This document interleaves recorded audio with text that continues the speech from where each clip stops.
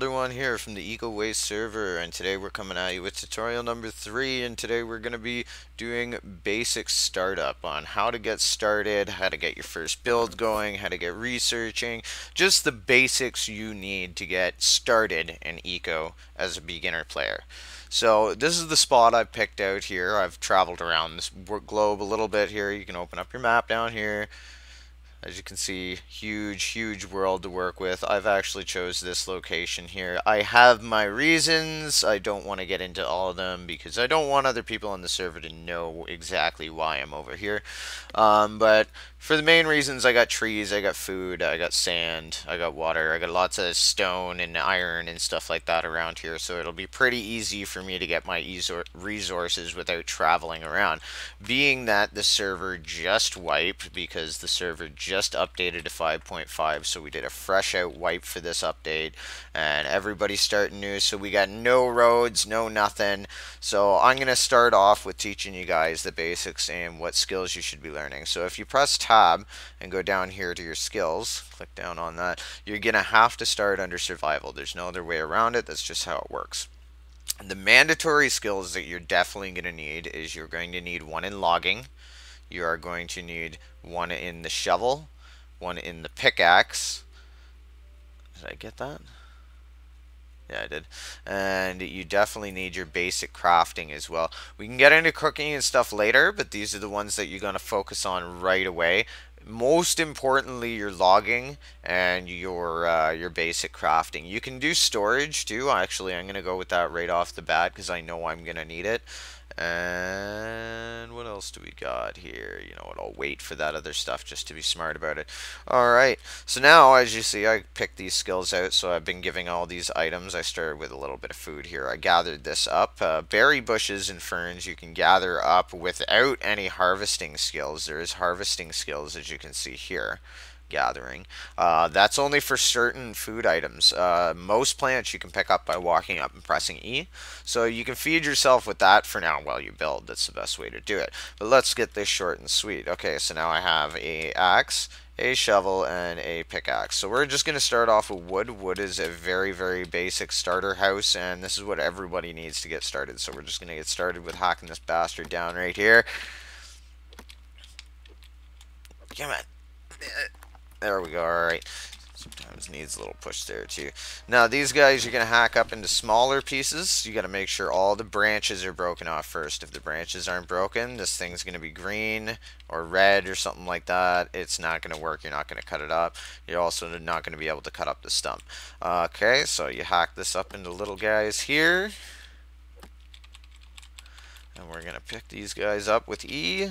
And I think I'm just going to plop down a quick little build just kind of right here, and you'll notice that these are kind of automatically making a floor, and it's because of the way I'm placing them. I'm placing them up against that dirt piece, but if you don't, you can see it actually makes a straight wall. Most people spend the time on making floors. I'm not going to put floors in this. The first part of my build is not going to require it. I'm probably going to be tearing this little tiny building down as time goes on. So I'm just going to go ahead and I'm going to cut scene here and get this build together here and get to the next step so you guys can see what's next. Alright, I'll be right back. Alright, and we're back with our little shack. And there's a reason for our little shack, and I'm going to show you exactly why right here. So you remember this skill we got right here that we're desperately going to need here, our basic crafting. Yes, you're definitely going to need that. It's very important because it gives you this crafting table. Okay, and this is why you need your building. If you open up the crafting table, you can see that the status, the workbench requires the following to function. Must place in a closed room, create a room first, yada yada yada. It has to be made out of wood. If you read through these, it'll obviously tell you exactly what table needs what. Every table has different requirements. So anyway, this is why we need the building over here. And we can plop this guy in right here, and now you can see that it's functioning properly. And now our last final step for getting our basic setup going here is we're going to need to build this guy right here. Alright, so I'm going to go out and I'm going to go get some resources for getting this guy built up, and then I'll be right back so you guys can see what's up. Alright, now we got our wood together for our research table, and we just gotta get our stone, and then we gotta get, what is this, plant fibers. We're gonna get some of that too, so let's go get our stone. I'm gonna show you guys how to get stone. Some people don't really understand how the mechanics of it work. It's actually really simple. You're gonna need a pickaxe and a shovel, which is why you're gonna need both those skills. First, you're gonna pick the stone. That's gonna break it up. After the stone's broken up, then you can use a shovel on it. If you keep a bin nearby, you can load everything into a bin, and you can stack 10 stacks of stone onto your shovel and move it like that from the bin into another bin if you like. I'm just going to grab it and move it on over real quick here because I can just cut scene, and it ain't going to take me all that long, so I'll be right back. Alright, we're back. I figured I'd show you guys how to get plant fibers quick. We're almost at the 30 amount here, so we can start crafting. And basically, you're going to want to use a scythe on any kind of grass, and this is going to give you basically grass seed and plant fibers. Now I got 30 plant fibers, so like I said, you're going to need your gathering skill too, which is also in the survival. So let's recap real quick here. What you're going to need is you're going to need your basic crafting, you're going to need your cooking eventually, you're going to need your gathering, you're going to need your laborer, your logging, and your mining, and those are all for sure. You definitely need your mining, your wood gathering, and harvesting. Basically anything that's a gathering skill, you're gonna need at least 1 point into that. You don't need to put more than 1 point into it if you don't want to, but you'll need at least one. Okay, so now we're gonna go ahead and just shove this guy right in the storage here. Oh, that's not the right storage.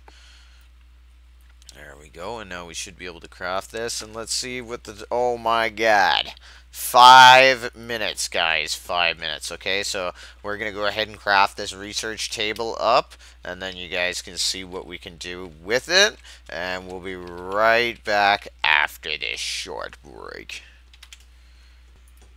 And we're back once again. Here we go. We got our fucking table finally here. Excuse my French, but I'm fairly excited right now. Alright, so let's plop this sucker up. Let's go put her in this corner here, maybe. Maybe up against this wall here. Right there, I guess. Alright, now let's have a look-see. Alright, now you can see we have all these different types of skill books you can learn. Now, this is where it gets real interesting.